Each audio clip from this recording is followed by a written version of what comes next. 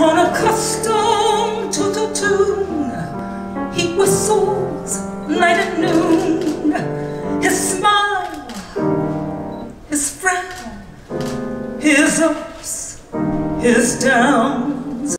Hi, Vivian. Thank you for joining us. How are you? Oh, I'm fine. How are you? I'm great. I am so excited that you're doing a show about Lena Horne, who not only is she a legend, but I feel she's really underrated. So can you talk about why you're doing this show about her?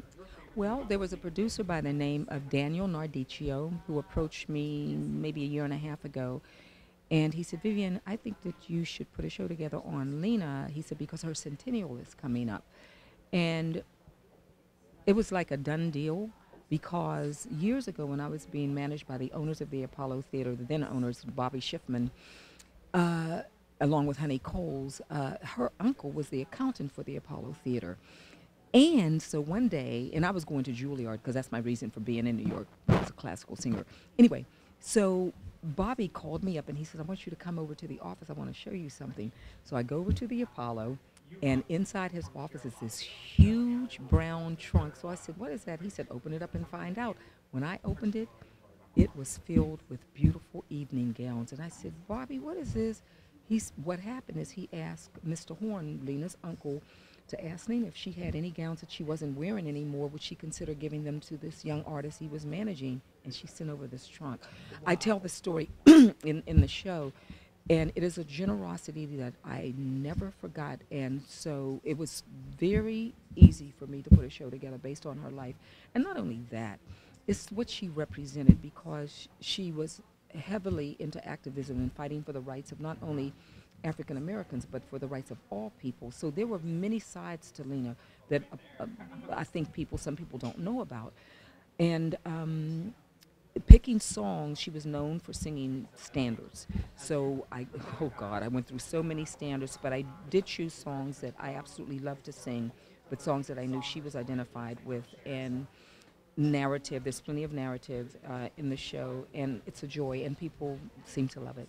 Don't know why there's no sun up in the sky, stormy weather, since my man and I ain't together. Keeps raining all the time.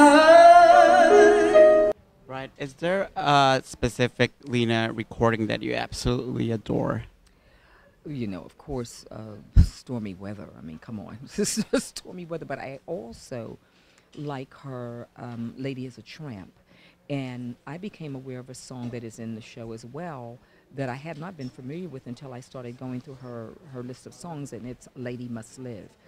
And fabulous. But yeah, anything she sings. You know, I don't know if you know this. In the beginning, in the earlier part of Lena's career, do you know she did not think of herself as a singer? She thought she couldn't sing. Did I see? I got a look on your face. I knew you did. Anyway, but yeah, she would listen to some of the great singers, and she basically trained herself to be a good singer and fantastic performer just by watching other greats that she respected. So it was amazing. But she did not. She started off as a dancer in the Cotton Club. Yeah, she was a dancer, honey, in the Cotton Club, not even a singer. That came about later. That's incredible. So, you know, like the way that she learned from other singers, what would you say you learned from Lena, from listening and watching her? You know, I don't know if I learned as much as Stephen Holden from the Times used to, every time he would write a review on me, he would say something about the firepower that she has. It's like Lena Horne. So one day I went to the YouTube and I said, okay, let me see what he's talking about, because I had seen the lady in her music and I knew that she was like a gritty, get down kind of performer, and she dealt with the lyrics. But then when I saw performances, I said, you know what, I get it, because I deal with lyrics. I get inside my lyrics. I tell my students, if you cannot communicate with the audience through the lyrics, then what have you? You have nothing. So I definitely see the similarities. That's where Lena and I are akin, because she just knew how to sell a song. And I love selling a song, love connecting with that audience. So that's what I used to get from her, or the one and only time I saw her live. She just thrilled me. She gave 1,000%. Can't go home. Everything I had is gone. Stormy weather.